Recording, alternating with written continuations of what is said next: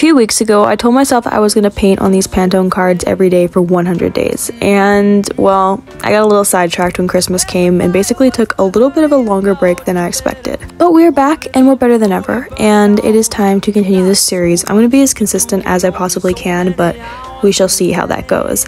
I wanted to do just a really simple galaxy piece just to kind of ease back into painting. I haven't painted in so long, and just right here I'm using a brush to just like splatter some splattery blobby stars all over the place, add some little details, peeled the tape off, and it's very modern art, but I do like it. I think it's kind of cool. Let me know what I should paint next and follow for more.